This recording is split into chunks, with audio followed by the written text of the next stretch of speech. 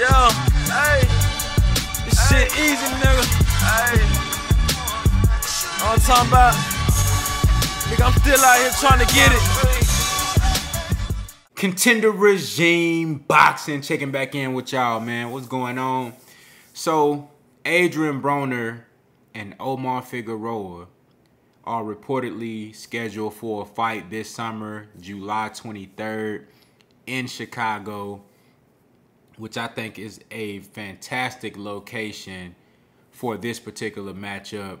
You got ADRIEN BRONER. He is from the Midwest, particularly Cincinnati. OMAR FIGUEROA from Texas, you know what I'm saying? I believe San Antonio, Texas, somewhere down south, south of Dallas, and, you know, deep in the heart of Texas, man. And, you know, but I think with ADRIEN BRONER actually being the star of this particular bout, I think the location is really good. I really like this matchup. I really think that this is going to be a very interesting match for a lot of different reasons. ADRIEN BRONER, of course, we all know the story of ADRIEN BRONER, man, was highly touted, came into the game with a lot of talent, a lot of raw ability, not a lot of discipline, not a lot of focus, not a lot of dedication to his craft, you know, and seemed like ADRIEN BRONER struggled and probably still is struggling with like who he really is as far as, you know, is he the fighter? Is he, you know, the entertainer? Is he, you know, the rapper, the club promoter, the comedian? Like, what is ADRIEN BRONER? And, you know, all those things could be true. He could be all those things. But I think that's something that he struggled with over the course of his career, you know. But nonetheless, he still was able to accomplish a lot of things in the sport. Became a 4-division world champion. I think he was the youngest to ever do that. Which is phenomenal. And one thing that you can't say about ADRIEN BRONER is that he turned down fights. ADRIEN BRONER never turned down no phase. He was always willing to take on the best competition, the toughest and strongest competition, you know, even to his detriment. You know what I'm saying? You know, taking on Marcos Maidana in his second fight at welterweight after, you know, skipping over a whole weight class of 140, didn't even fight at 140, went straight from 135 to fight one of the softest punchers in boxing history in Paulie Malignaggi, and then you go from that to Marcos Maidana, who at the time was probably the hardest puncher in the division. You know, but that was ADRIEN BRONER. At that time, he put out a poll on Twitter. He said, hey, man, Lucas Matisse was another guy from Argentina who was hitting hard as fuck. But he said, hey, man, you know, who should I fight next? I want to fight these guys. These are the guys that the fans want to see me fight. And people chose Marcos Maidana, and that's who he went out there and fought. You know, so ADRIEN BRONER always get my respect for having that type of attitude. You know, even though he do get in these fights and he don't let his hands go like he should, the fact that he willing to get in the ring with these dudes, man, that speaks volumes. You know what I'm saying? OMAR FIGUEROA, a very, very talented fighter, really known out here in Texas. You know, made a name for himself coming up in the amateurs, man, was a very decorated amateur, and, you know, was undefeated up until his last match against Yordenis Ugas. Ugas really dominated OMAR FIGUEROA in that fight. I had never seen him get done like that. You know, OMAR FIGUEROA, though he is a very talented fighter, he never really took that step up to fight the best competition. His first real test was Yordenis Ugas, and that was just too much for him. But, you know, he also had a lot of injuries throughout his career. I think that's one of the things that kind of hindered him from taking that extra step in his career. You know, he would take long layoffs. I just don't think OMAR FIGUEROA was as active as he could have been or should have been in his career, and that really hurt him. You know, inactivity can really hurt a fighter, man. And when you do get in there with somebody like a Yordenis Ugas, you know, it's hard to look good versus somebody like that who active, who is indeed and act like a really good fighter. You know what I'm saying? Very strong fighter, physically imposing fighter. You know, you get in there with a guy like that who hungry, you know, and he want this shit, you know, and you been out the ring for a year. You been out the ring for 2 years. You battling injuries on and off. You know what I'm saying? So both of these guys have, you know, had, I would say, somewhat of a tough road throughout their career. You know, a lot of ups and downs. Adrian Broner more than Omar Figueroa. Of course, Adrian Broner's story is more, I would say, it's more public and more open. You know what I'm saying? With him being the more popular fighter, you know, a larger-than-life type of character. You know what I'm saying? So, but this is a huge opportunity for both guys, man. I think both of these guys are, you know, very talented fighters. I think Omar Figueroa is the fresher guy. With him, I would say he took less damage in his career. He hadn't been in as many wars as Adrian Broner has. You know, only has the one loss to your Dennis Ugas.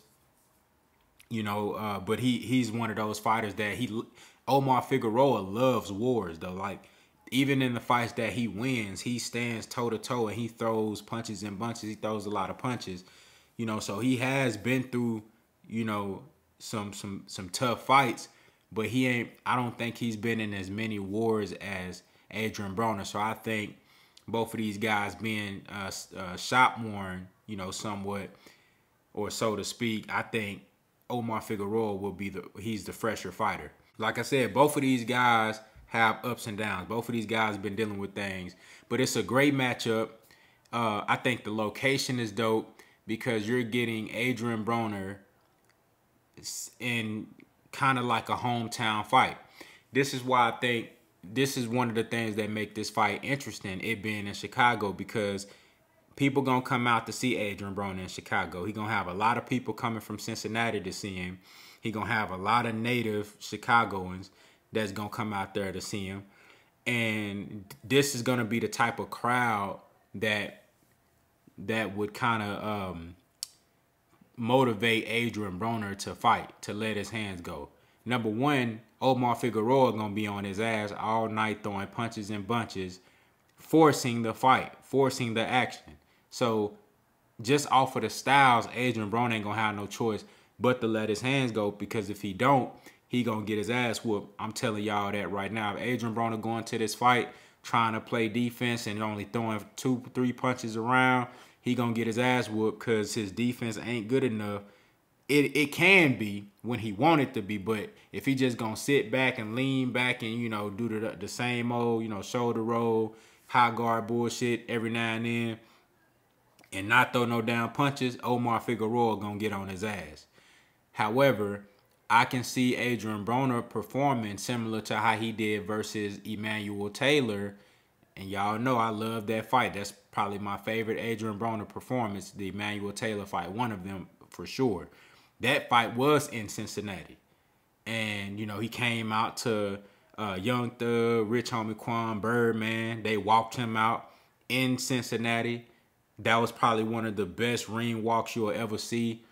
Very entertaining. And that fight was extremely competitive and action-packed. And Emmanuel Taylor was one of those guys who was hungry, who had nothing to lose, who saw Adrian Broner as an opportunity or a stepping stone to elevate his name and get in the limelight. So he brought everything he possibly could to try to take Adrian Broner out. And that forced Adrian Broner to let his hands go. Also, being at home, he didn't want to go out like that. So you saw Adrian Broner in that fight take it to a whole nother level. I mean, the Emmanuel Taylor fight with Adrian Broner is probably the most impressive performance to me, because you actually saw the levels. You saw Emmanuel Taylor bring things out of Adrian Broner that I don't think outside of Marcos Maidana, because if you go back and watch the second half of the Marcos Maidana fight, Adrian Broner, he was fighting like a motherfucker. You know what I'm saying? He was fighting. And he was forced to do that, though, or else he was going to get stopped. Emmanuel Taylor did the same thing, but in this fight, of course, Emmanuel Taylor ain't Marcos Maidana, and this fight was at 140. So Adrian Broner, his flurries and combinations, and it stood out even more in this fight. You know what I'm saying? And it was way more effective, and you actually saw those levels in that fight. I think you can possibly get a similar type of matchup in this fight because he basically at home. He fighting against a guy like Omar Figueroa who gonna bring that action, who gonna throw punches, who got power, and he gonna be forced to fight. And I don't think he just gonna fold like that. I think this gonna be one of them situations where Adrian Broner willing to go out on this shield, and he might have to, if it go down like that. You dig what I'm saying? So this is gonna be a very interesting fight. I'm actually excited about this because I'm a fan of Adrian Broner. I'm a fan of Omar Figueroa. I like both of these guys. I really like Omar Figueroa's style. Always fun to watch. And when Adrian Broner actually does decide to fight, man, he's an exciting fighter to watch. But, I mean, we ain't seeing that in years. You know what I'm saying? So, y'all let me know what y'all think down in the comments. How do y'all feel about this match? I think it's supposed to be July 23rd. How y'all feel about this?